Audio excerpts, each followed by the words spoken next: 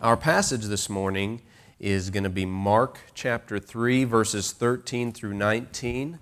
Mark 3, 13 through 19. So if you would turn there with me, we'll go ahead and read that passage today. Here's what Mark writes. And he went up on the mountain and called to him those whom he desired, and they came to him. And he appointed 12, whom he also named apostles, so that they might be with him, and he might send them out to preach, and have authority to cast out demons.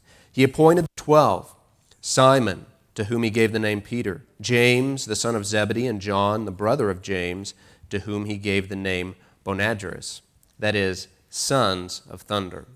Andrew and Philip, and Bartholomew and Matthew, and Thomas, and James the son of Alphaeus, and Thaddeus, and Simon the Cananean, and Judas Iscariot, who betrayed him. Would you pray with me? Heavenly Father, I thank you for this time this morning where we can gather together and study your word. Holy Spirit, I ask that you would convict us this morning and that your word would speak to us. And it's in Jesus' name I pray. Amen. How many of you have ever heard of the film Seven Samurai? Anybody heard of that one? Seven Samurai, by a Japanese director named Akira Kurosawa. I'm going to go, I like film. I like classic films. This is one of those ones that is a classic. And the way that the film is structured is you have this group of unlikely heroes who come together, the seven samurai. They have these different personalities and they're clashing and they're butting heads all the time. But in the end, they end up coming together, united around a common cause, and many of them end up sacrificing themselves. Now, maybe you've heard of the remake of that film, The Magnificent Seven. Heard of that one? Okay, I see some more people have seen that one or heard that one with Steve McQueen, Yul Brynner. That was a remake of The Seven Samurai. And it's the same type of idea. These seven cowboys who are really good at what they do. They're gunfighters or whatever.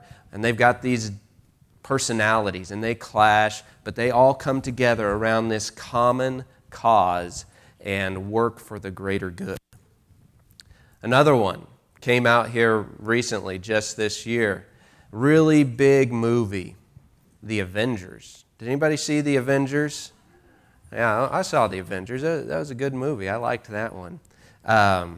But same type of idea. You have this kind of odd cast of characters, superheroes in this case, but they've got these completely different personalities, and you put them together, and a good portion of the film is these guys just going at it. They don't get it. They're not understanding. They're not united around any type of common cause. You've got Captain America and Iron Man. Iron Man's kind of this arrogant type of personality. Captain America's selfless, and they're going at it, butting heads. But in the end, they all unite around a common cause. So what do all these different films have in common, all these different characters? It's not a group of people who you would expect to come together and be used for something great. In each case, it's a motley crew of people, different personalities, different backgrounds. And when they get together, initially, things don't go so well. But in the end, they are doing great things. And today, we see in this passage the assembly of what's pretty much a motley crew of disciples. And we'll get into kind of looking at these men and why it was that they were so odd that they would be put together. But first, let's get back into verse 13 here. It says, "And he went up on the mountain and called to him those whom he desired, and they came to him." So the first thing that we see here is that Jesus has gone up onto the mountain. Do you remember where he was last week? He was down by the sea. He was doing ministry by the sea. The crowds were coming in, pushing in around him, and he was going around and healing them. And he had had a boat ready just in case he needed to make a getaway, in case the crowds were pushing in too hard.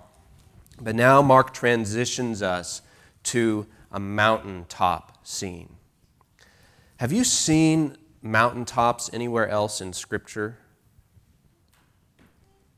think back to the Old Testament, back to the book of Exodus.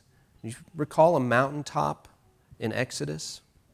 Moses, this child who had been raised as an Egyptian and ends up being exiled, sent out into the wilderness, basically rescued and adopted by some sheep herders out there. And for all intents and purposes, it looks like Moses is going to spend the rest of his life herding sheep or goats or whatever out here in the wilderness. But what happens?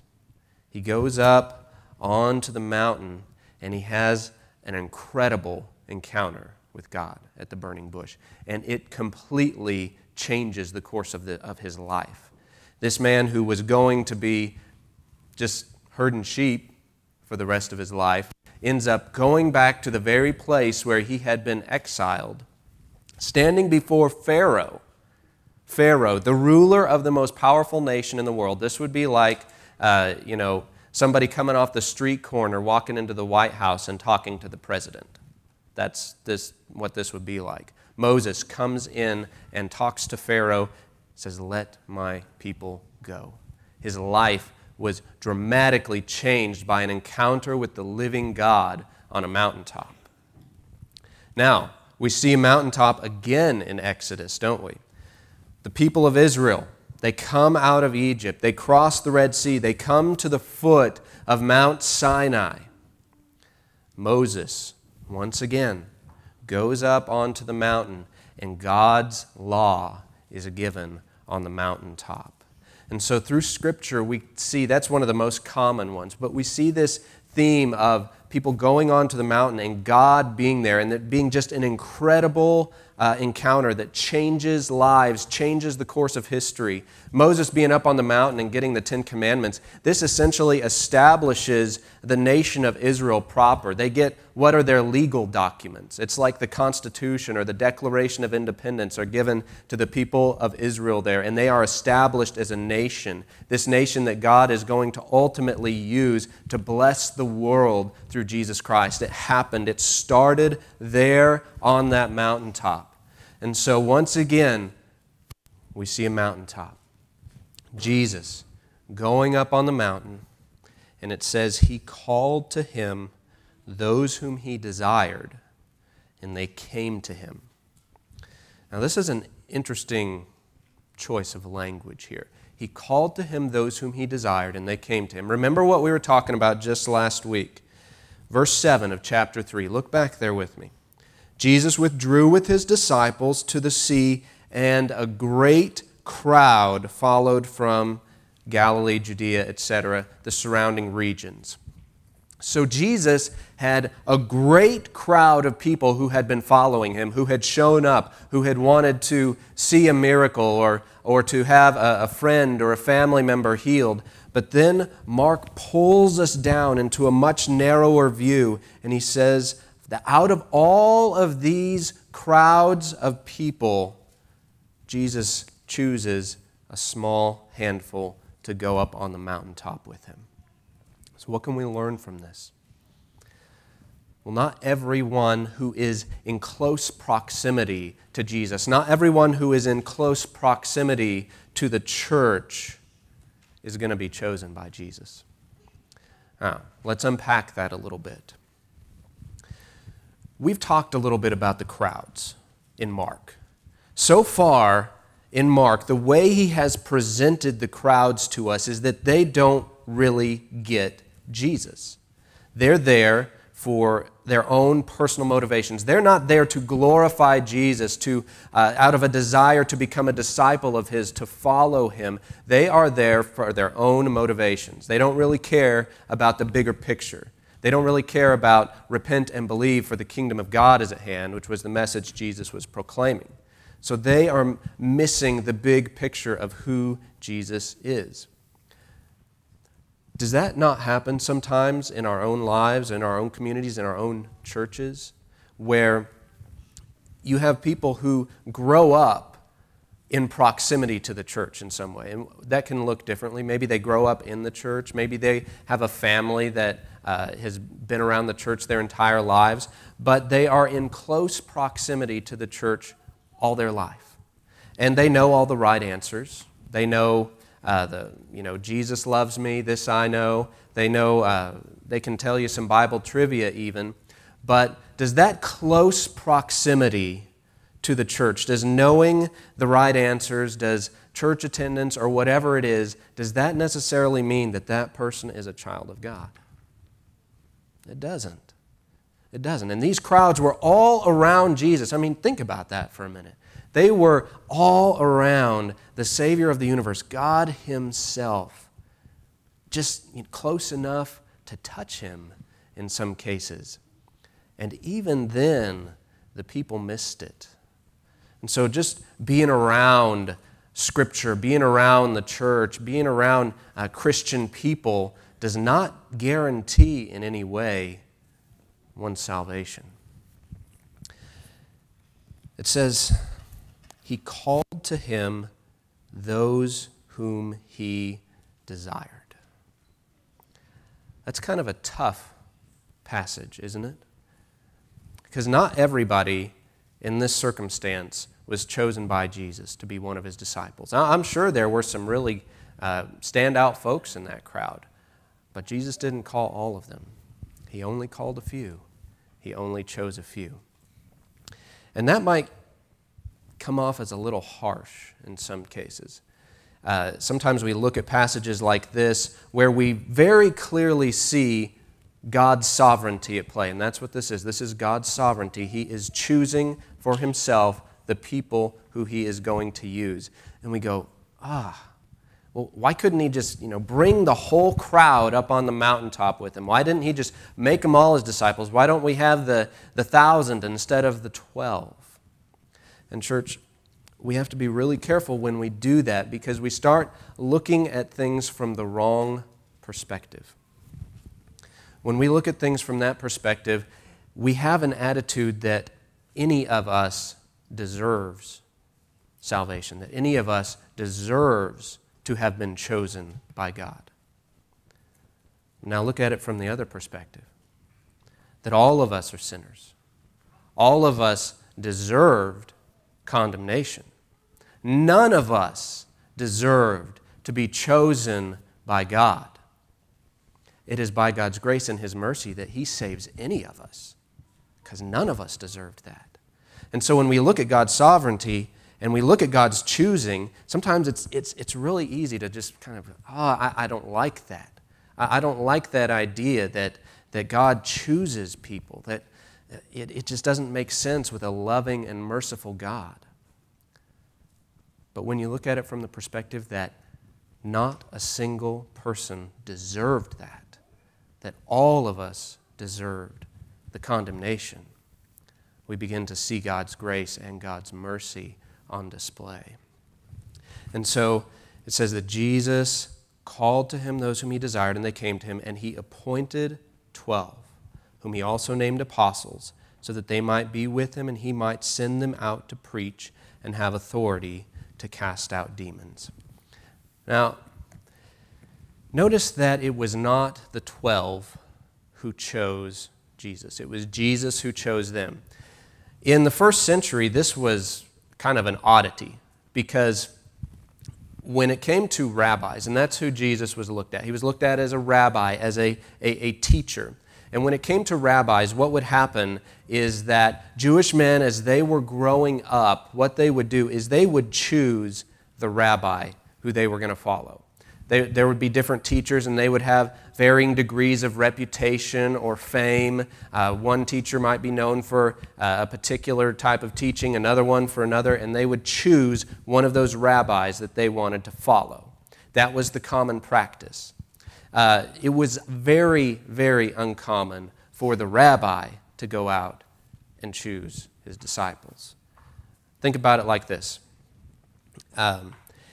Sometimes when you are considering a school to attend, a university, It is not unheard of. In fact, it is pretty common to have people who are considering a university based on a particular professor. You know, if you have a professor there who is, we'll pick a field, psychology or something, is specialized in a certain aspect of psychology, and you say, okay, I want to study under that professor, so you choose that university to study under that professor. You don't often hear about it going the other way, do you? Where the professor goes out and he goes to the high school classrooms and he says, you know, that student has real talent. I'm going to bring him in and I want him to study under me. More often than not, it's the student choosing the professor. Well, Jesus turns that on its head and he goes out and he picks the 12 men who will follow him.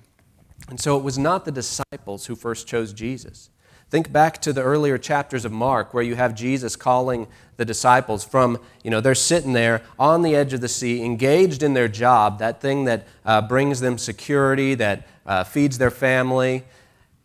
And do the disciples just pick up and go, hey, there's Jesus. He looks like a promising character. I'm going to follow him. Jesus comes to them and he says, you follow me. That's the way that it worked. Jesus chose his disciples, chose those whom he wanted to use to follow after him. And that's really an illustration of the way that it works in our own lives too, is it not? Because as sinners, before we knew Jesus, we didn't want anything to do with him. We didn't want anything to do with God, with Scripture, with the standards that are put forth in Scripture. But what happens? The Holy Spirit convicts us of sin, draws us to himself, reveals to us the truth of God's Word. So do you see how that parallels? That it is the Holy Spirit, that it is God who chooses us first, who draws us to himself, who reveals the truth of Scripture, convicts us of our sin, and then we repent and believe. So it's not us who take that first step, it's God who takes the first step. Just like Jesus calling the disciples. It wasn't the disciples sitting there mending their nets and then deciding, you know what, I'm tired of this, I'm going to follow Jesus. It was Jesus coming to the disciples and saying, follow me, follow me. Now in verses 14 and 15, we see that Jesus does not just call the disciples and then leave them hanging. He doesn't just call them and say, hey, you guys come follow me, you 12. I want you to go change the world, but figure it out on your own. He equips them for their calling. He makes it very specific what they're supposed to do. It's not like if you go over and you visit a friend and you're out of town and your friend says, okay, I'll let you drive my car all over town so you can go see the sights or whatever. And then you get out to the car and you turn the key and nothing happens. No clicking, no nothing. It's just dead. So you pull and you open up the hood and you notice that there is not even an engine in the car. So your friend has set you up for failure there. He's given you a car with no engine. Well, Jesus does not do that here. He does not give the disciples a car with no engine. He makes very clear what they are supposed to do, and he equips them for it.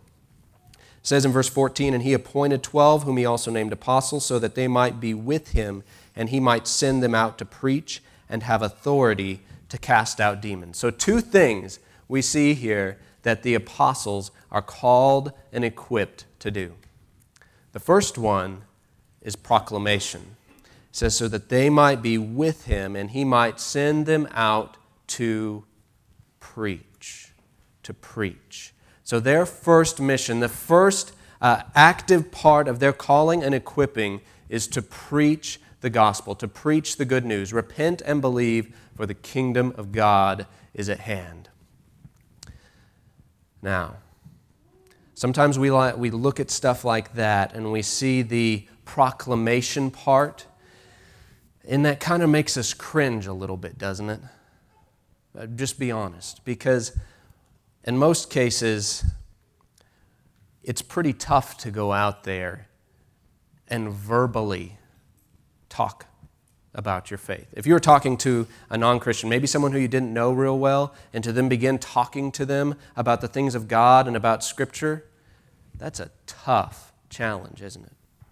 And I think sometimes because it is so tough, we just kind of, we want to sweep that one under the rug a little bit, the proclamation part, the preaching part. And we say, well, you know, I'm not real good at that preaching, that talking thing anyway. We'll leave it to the professionals. We'll leave it to the pastor or maybe to one of the deacons. We'll let the pastor or the deacons do the preaching or the proclamation part. Church, we can't do that. We can't do that. The mission is way, way too big to think that relying on the pastor is going to cut it. Remember last week when we talked about the unreached people groups? The literally billions who don't know Jesus, who have never even been exposed to Jesus. And if the attitude of the church is that, well, that proclamation thing, that's really just for the professional. That's not true. As Christians, we are all called to proclaim the gospel in the mission field where God has planted us. Each one of you has been planted somewhere. And it's going to change throughout your life. If you're younger, you're going to transition to different things, maybe even different careers. But you are called to proclaim the gospel wherever God has planted you. Whether you're a student, whether you are a teacher, a small business owner, whatever it is, that is your mission field where you are called to proclaim God's word. It's not just for the quote-unquote professionals. I think most pastors would probably tell you that looking at us as professionals is the wrong idea. I'm just a man who God called to do this job. Just like God has called and equipped you to be wherever you are at today. And so you have a unique set of tools. You have unique relationships with people, some people who you have known for decades. For decades. And to think that some pastor who's been here for 11 months is going to be able to come in and have the same rapport with those folks that you do, that's just false. Church, the mission is too big for all of us not to be proclaiming and preaching.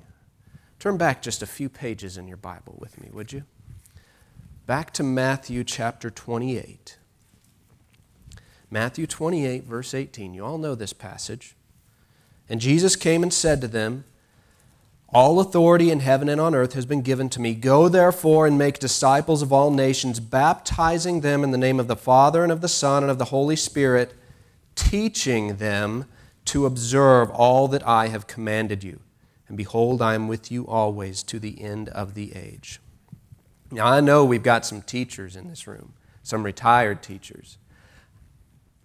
I don't think you can teach real well if you just walked into the front of the classroom and just stood there.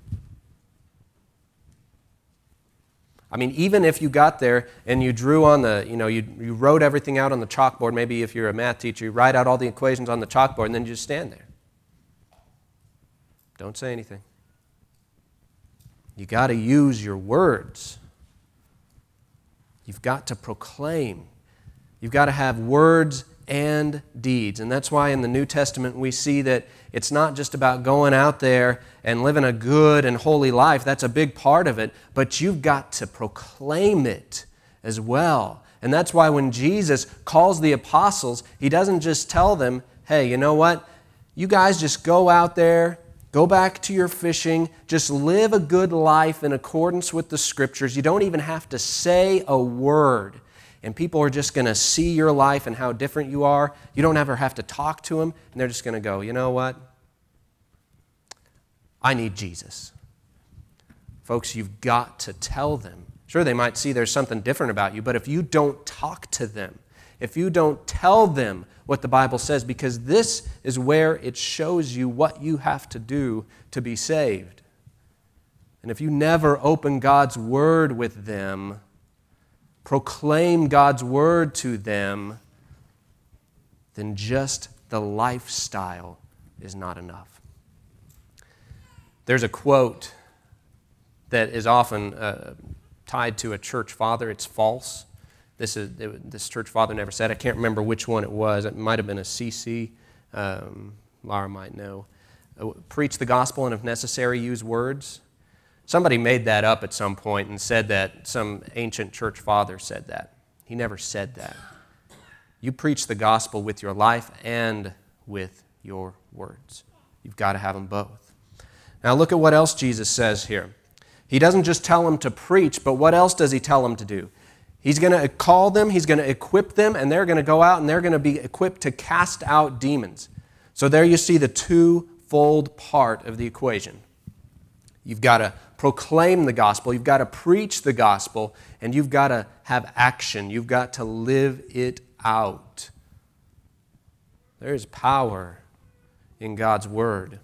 And so he tells the disciples that they're going to go preach and they're going to take action. They're going to cast out demons. And so we've got to have them both.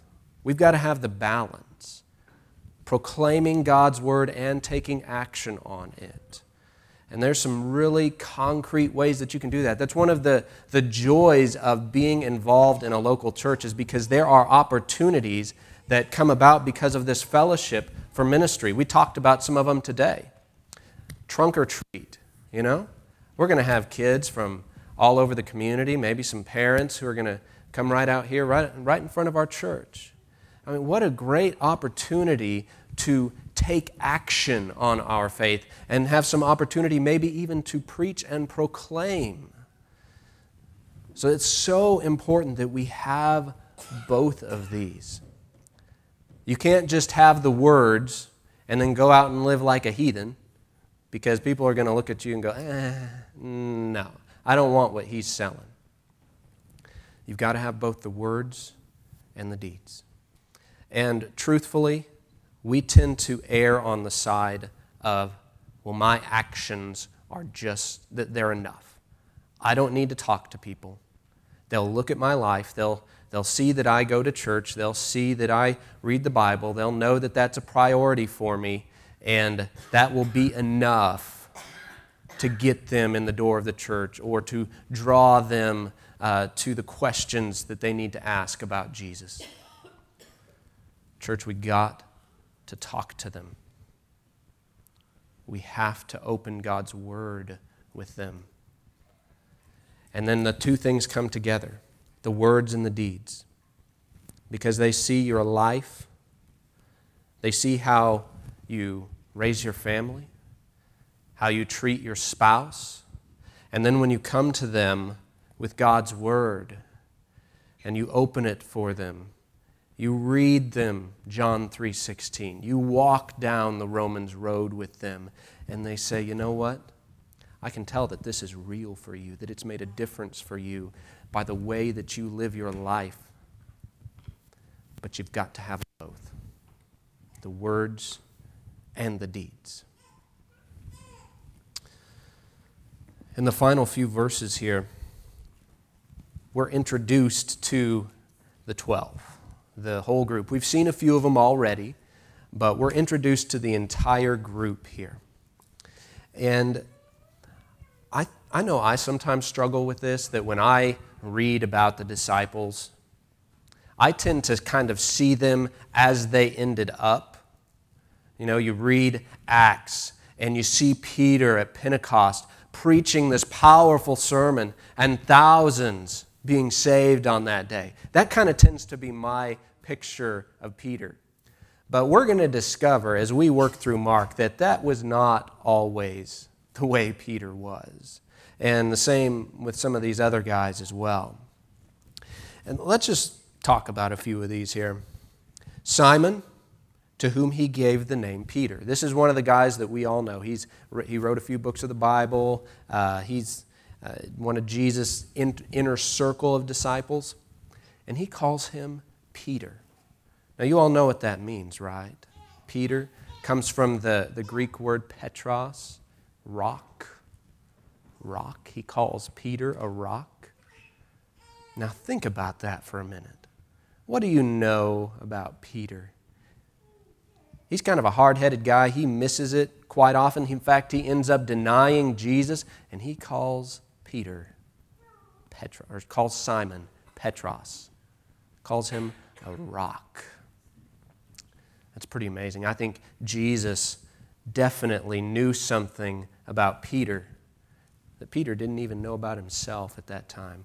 Calling this fisherman, knowing that later on down the road, after walking with Jesus, after enduring a great hardship, that ultimately he would be willing to die for his faith. Simon called Peter. Now, I love this. You've got these brothers here, James, the son of Zebedee, and John, the brother of James.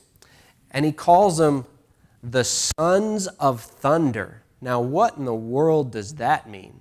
Sons of thunder?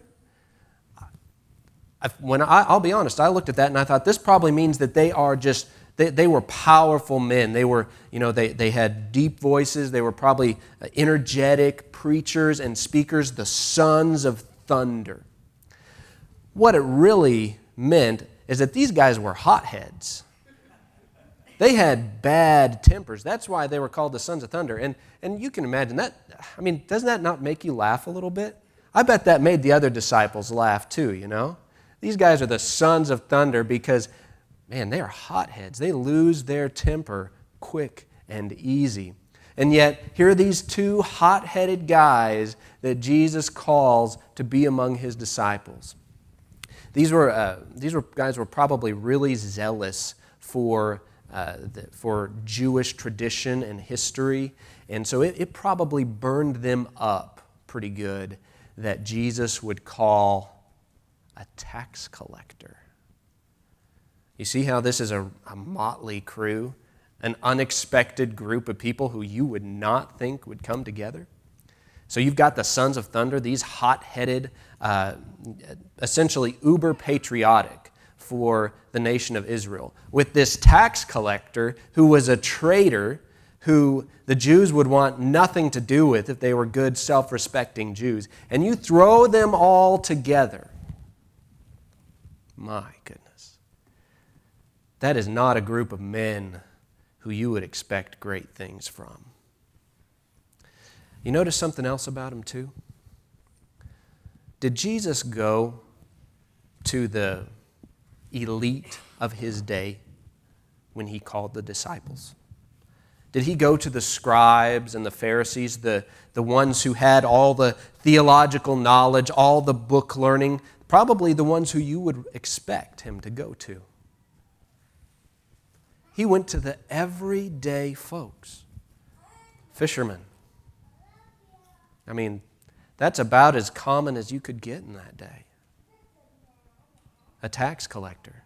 Now, granted, not a very well-respected job, but pretty common job. He didn't go to the scribes and the Pharisees, the intelligentsia. He went to the everyday folks. So, church, don't ever fall for the lie that Jesus doesn't use people just like you to accomplish incredible things. Because these were men just like any of us, had regular jobs, but Jesus took them, called them, equipped them, discipled them, prepared them, and then look what he did through them. Regular folks. And if you think that just because you're a normal, average, middle class, whatever, that somehow means that God is not going to use you or does not use people like you, that is a lie. Because, church, it is people exactly like you and exactly like me who God chooses to use over and over and over again. Yeah, he uses the super smart people too. He uses the the ones who've got all the resources. But more often than not, people just like you and me. So remember that, church. As opportunities come up to serve, as opportunities come up to evangelize, as opportunities come up to go on mission, that's not just the job for some elite group of people. It's the job for every single one of us. Is that not an amazing thing? I mean, this is one of the things, church, that makes Christianity so countercultural. Because God doesn't use who you would expect. The nation of Israel, why would He use the nation of Israel? They're this little nation of people. Why didn't He use the Egyptians, a powerful nation? No, instead He chooses this little nation of people from which to bless the entire world. Why didn't He go to the scribes and the Pharisees? Choosing these